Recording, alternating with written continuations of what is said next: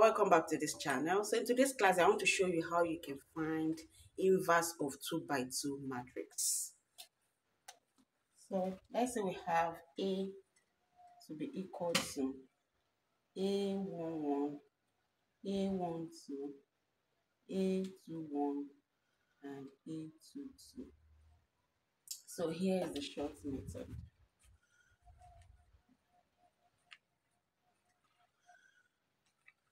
So what we are going to do now is that you need determinants of A.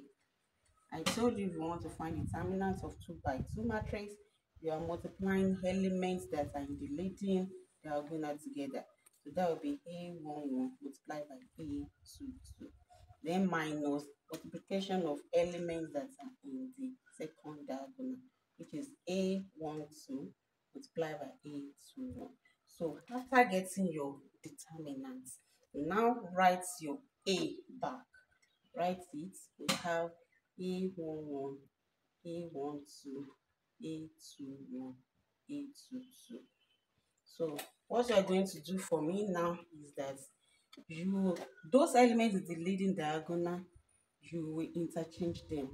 So we have A to be equal to A22, so A11 is here. Now, those one in the second diagonal, we are going to put minus sign for them. So we have minus A12, then minus A21. So after doing that one, so your A inverse will now be equal to 1 over determinant of A multiplied by A22 minus A12 minus A21, then A11. So that is the inverse of a square matrix 2 by 2 of order 2. So for example, let's say we have A to be equal to 1, 2, 3, 4. And we are asked to find inverse of this matrix A. So the first thing is that find the determinant of A. So determinant of A is going to be multiplication of elements in the leading diagonal, which will be 1 multiplied by 4, then minus those one, the multiplication of those one in the second diagonal, which is 2 multiplied by 3. So determinant of A here will be equal to 4 minus 6, which is equal to minus 2. So after getting your determinants of that matrix, so the next thing you're going to do is write that A back. Will be 1, 2, 3, 4. So the next thing here is that we are interchanging those elements in the leading diagonal. So this becomes is equal to 4, 1. So then you are putting negative sign for those in the second diagonal. So we have minus 2 and minus 3.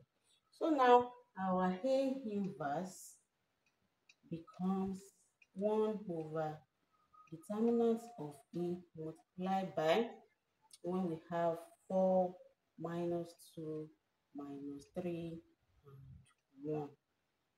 This is not a straight line. So A inverse is equal to, what is our determinant of A? That is minus 2. So 1 divided by minus 2 multiplied by 4 minus 2 minus 3, 1. So let's multiply this 1 over minus 2. So A inverse becomes 4 multiplied by 4 over minus 2, then minus 2 over minus 2, minus 3 over minus 2, 1 over minus 2. So here we have, this becomes minus 2, here becomes 1, here becomes 3 over 2, and here becomes minus 1 over 2. So that is the inverse of this A. If you can check whether your answer is correct, what you are going to do is that you have to check if A multiplied by A inverse is the same thing as A inverse multiplied by A.